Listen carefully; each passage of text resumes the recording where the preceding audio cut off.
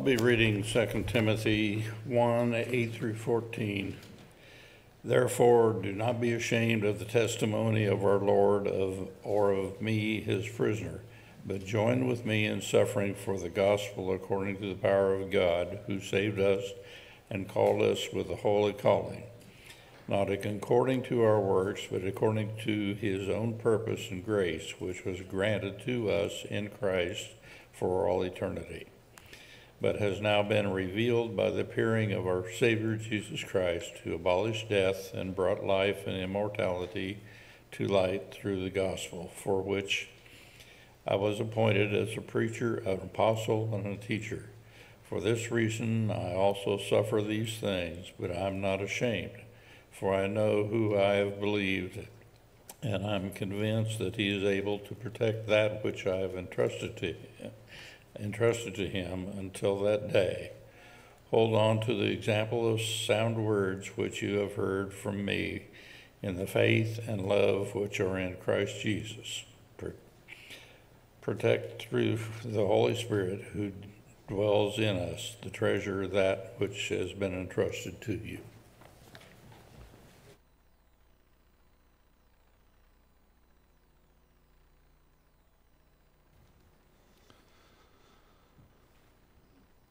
Good morning once again.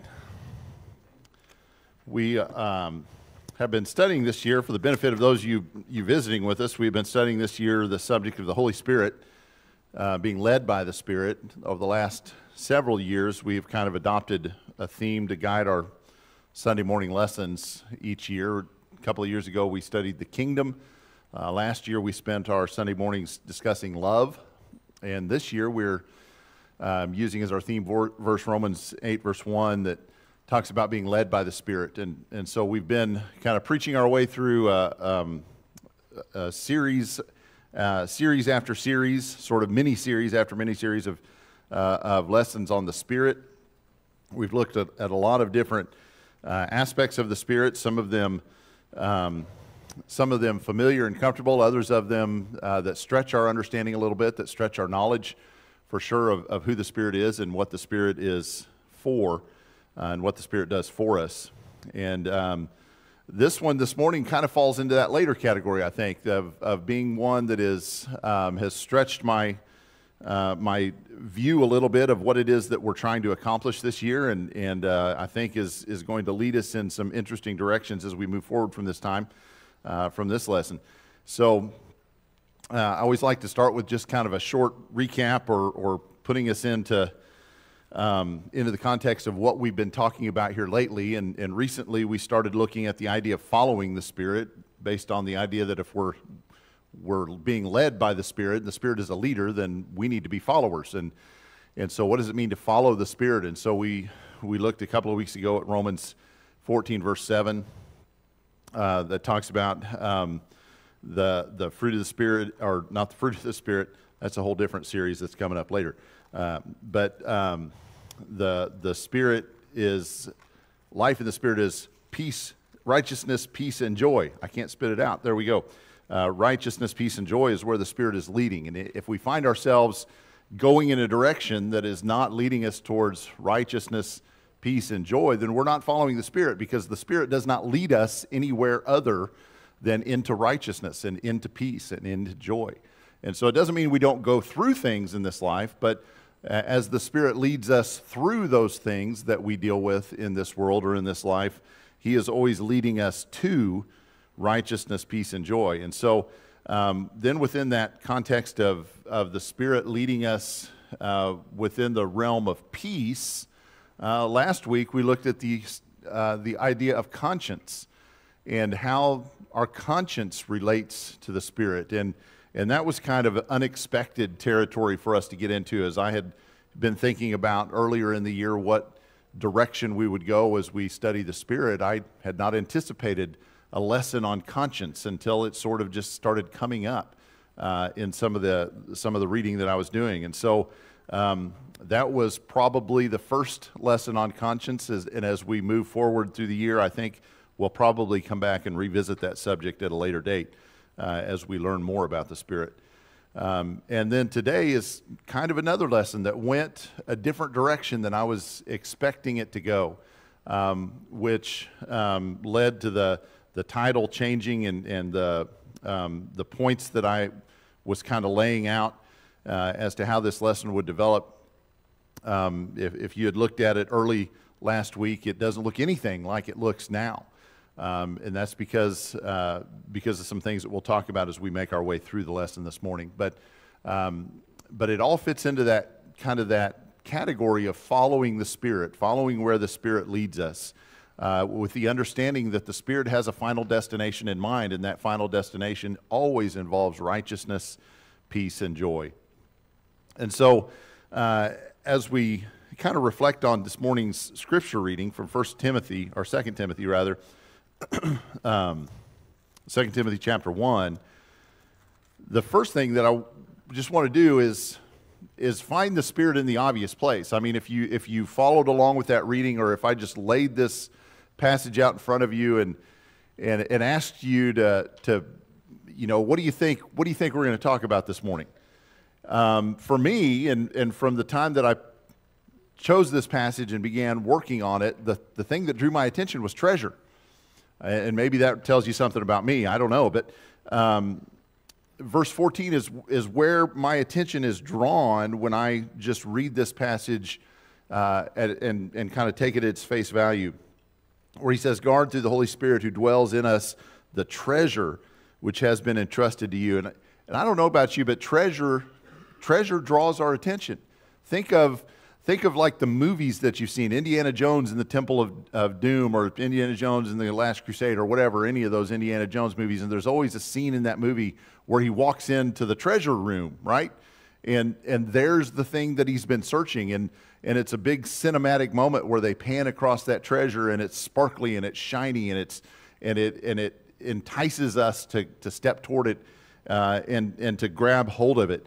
And you can think of that about any of those big cinematic movies, Pirates of the Caribbean, or any bank robber movie where they bust into the vault and they open the vault and there's all the money, right? There it is, the treasure that they've been seeking.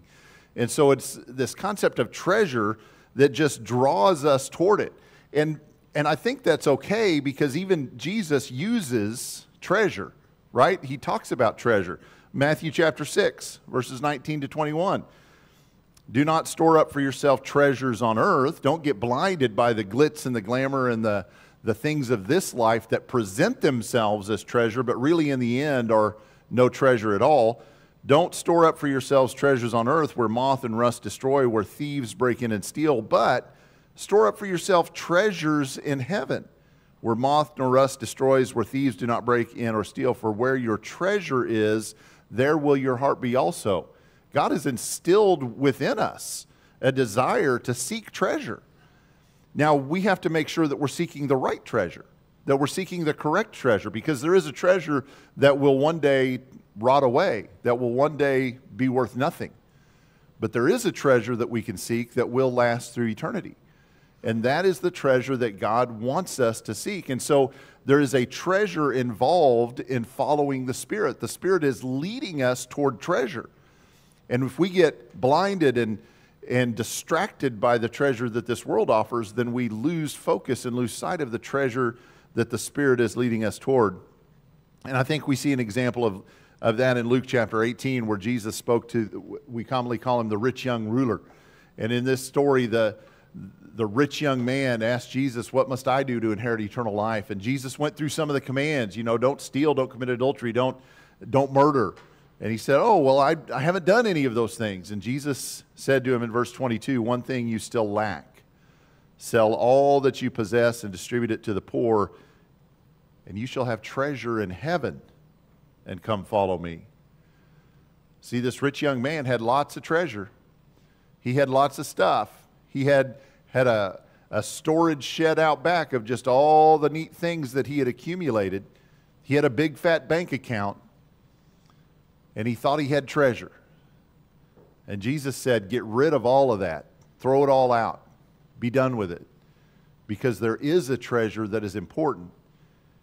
And put that treasure aside and store it up in heaven and come follow me." Jesus uses the idea of treasure to draw us into relationship with Him, to draw us into communion with Him, because He knows that we have a desire to seek treasure. The Apostle Paul writes about treasure in 2 Corinthians chapter 4. He talks, if you back up and read beginning in verse 1 of that chapter, he lists just a lot of things, and they're all the same thing. He talks about the gospel. He talks about our ministry. He talks about the knowledge of the glory of God. He says, he talks about the light of the gospel of the glory of Christ. He says the word of God, the manifestation of truth, Christ Jesus is Lord. All of these are the same thing. And in verse 7 he says, we have this treasure in earthen vessels. All of these things that God supplies for us, our gospel, our ministry, our knowledge, our relationship with Christ, all of those are a treasure that He has given us, that He has placed within us, within our earthen bodies. God has put His treasure inside of us. And treasure, in the context of following the Spirit in the direction of righteousness, peace, and joy, that's the lesson I thought I was going to teach today. That's what I thought we were going to discuss. Because it's important. There's no way to lay that discussion aside and say, well, that we shouldn't talk about it. But then I began digging a little deeper, and another word all of a sudden caught my attention. I took my eyes off the treasure, and I saw something else. I saw the word guard, because I really wanted to relate this to the Holy Spirit, and I didn't want to relate it to treasure, even though I think the two are related, and I could make that connection.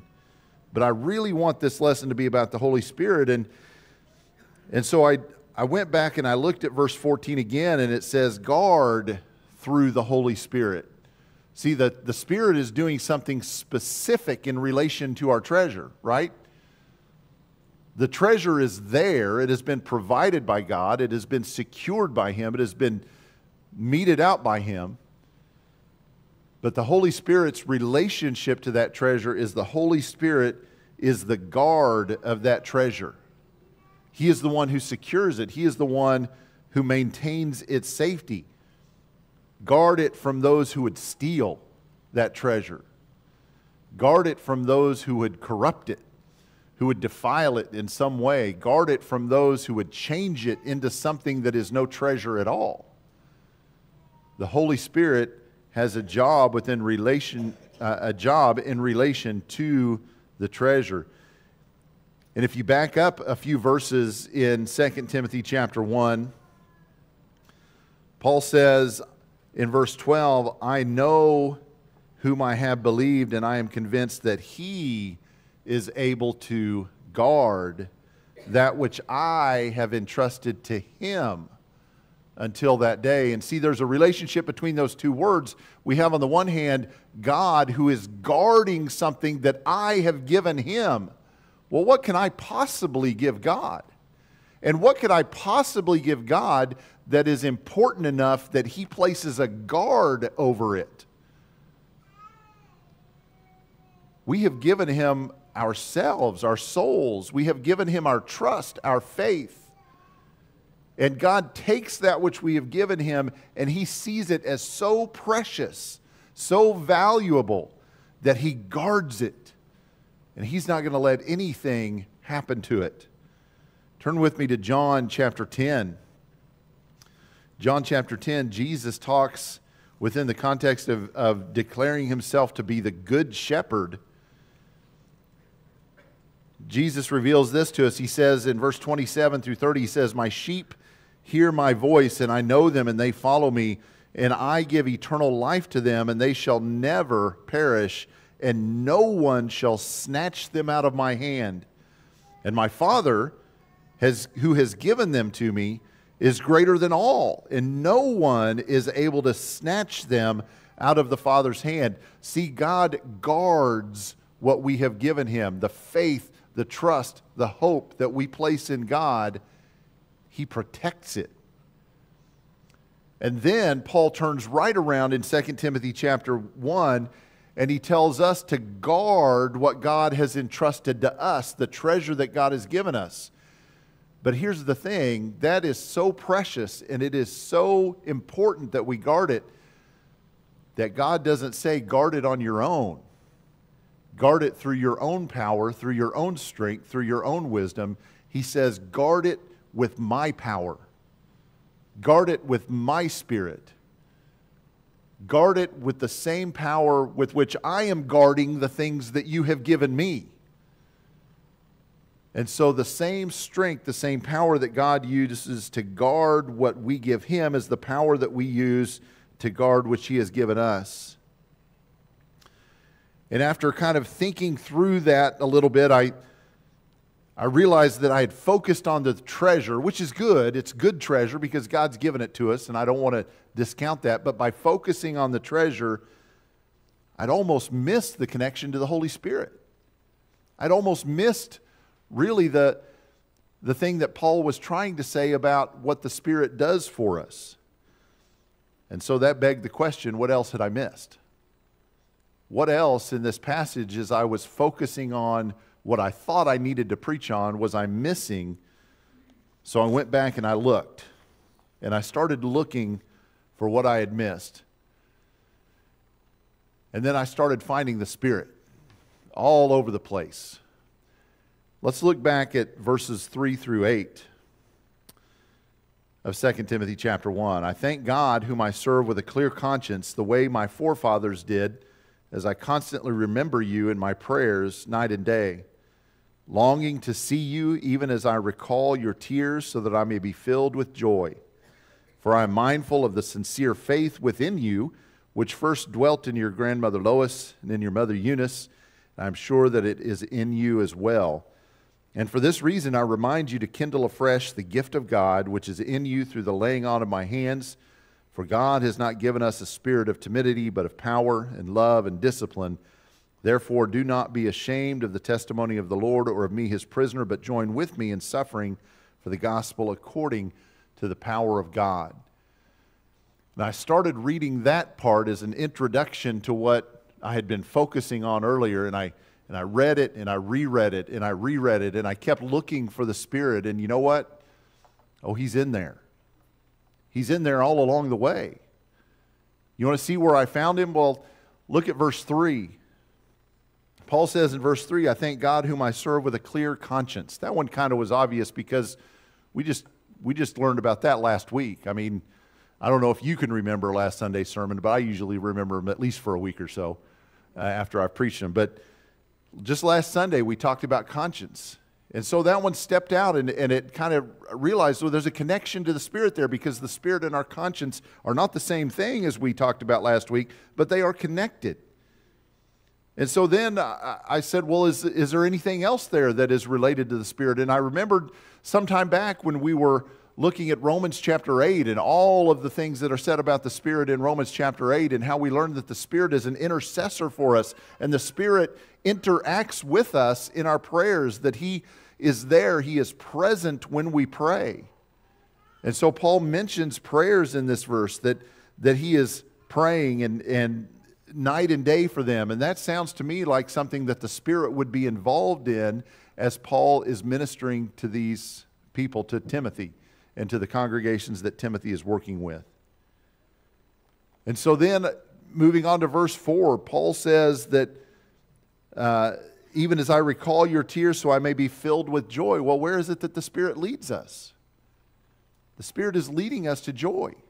The Spirit, remember, leads us to righteousness, to peace, to joy, to those three things. And so if Paul is recalling his relationship with other Christians and it brings him joy, then the Spirit is involved in that. The Spirit is calling to mind his remembrance of those things and is fueling that joy that he feels as he recalls that relationship. In verse 5,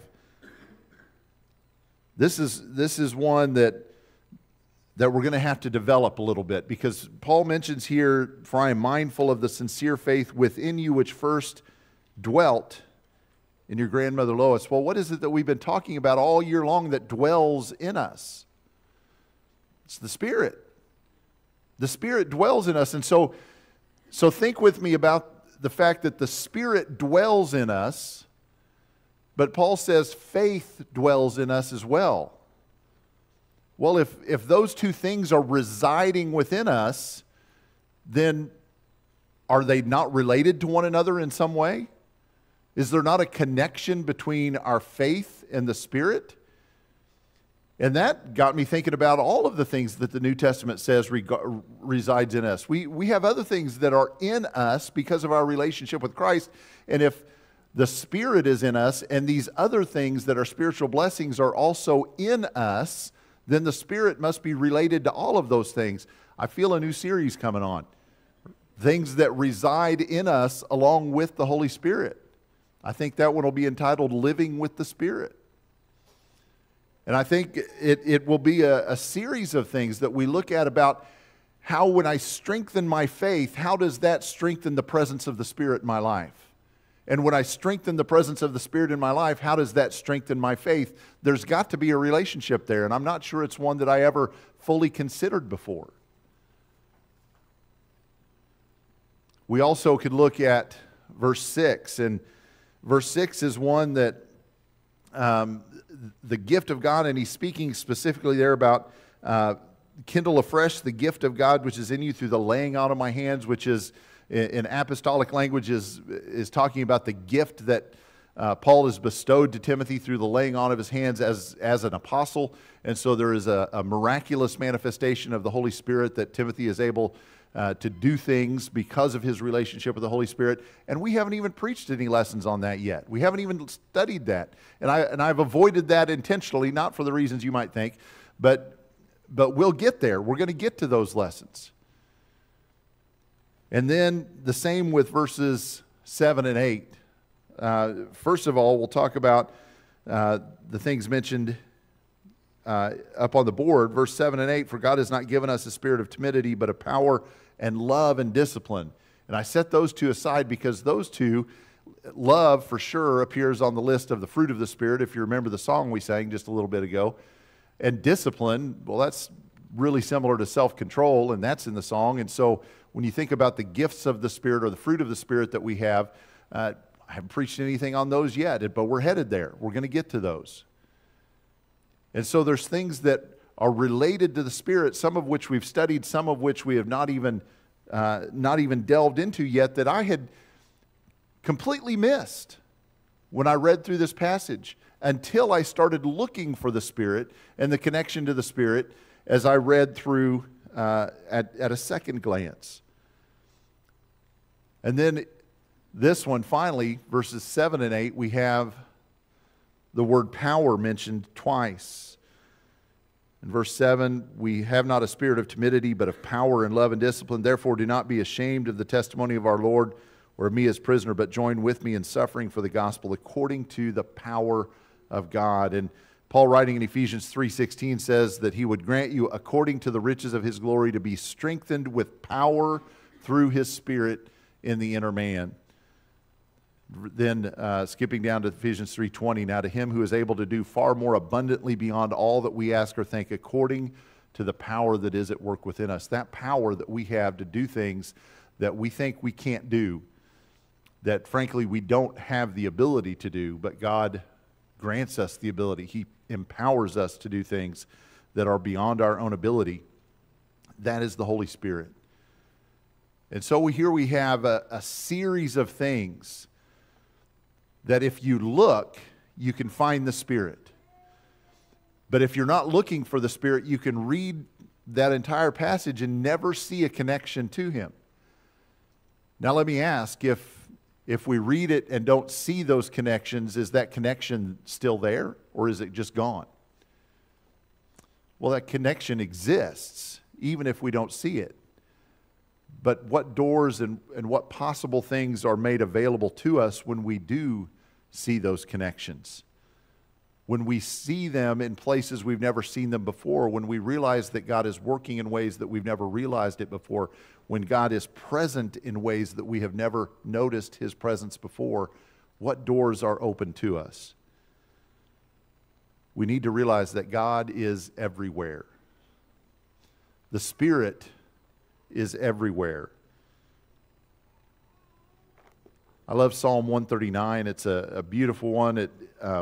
Several songs have come out of this psalm. It's Just a beautiful work of Scripture.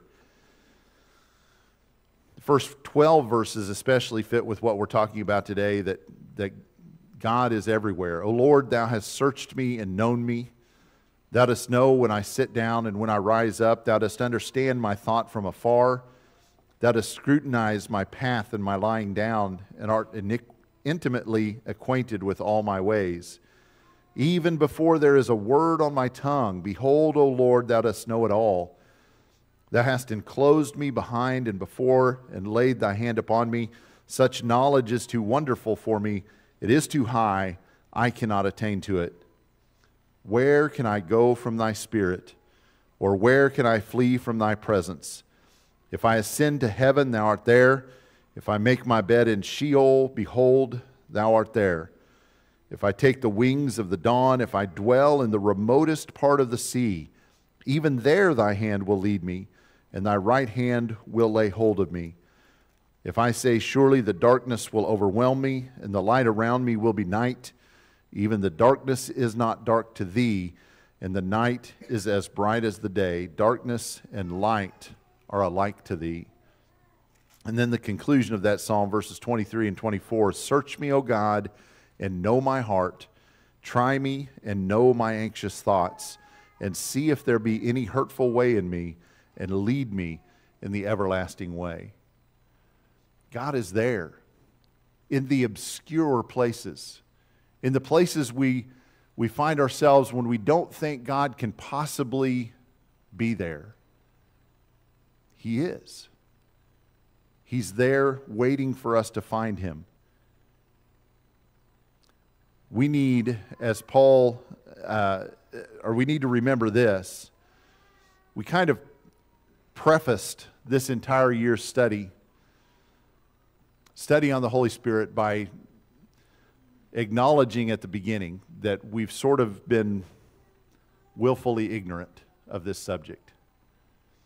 We haven't taught on it as much as we should have. I haven't preached on it as much as I should have. We haven't done the Bible classes on it like we should have. We've kind of avoided the topic because sometimes it's hard, because sometimes it's difficult to understand, and because, frankly, sometimes it makes us uncomfortable. It puts us into situations where we might have to disagree with somebody that we love, or somebody that we're sitting next to, or somebody that we work with, or something that somebody else does in their worship service. And because of those uncomfortable scenarios, we have avoided looking for the Spirit. Shame on us. We should do better. Paul told Timothy in the passage that we've read this morning, we need to kindle afresh the gift that is in us. A few moments ago, I asked the question, is the Spirit in that passage even when we don't see him there? Sure. He was there all along. I had just missed it because I was focused on other things.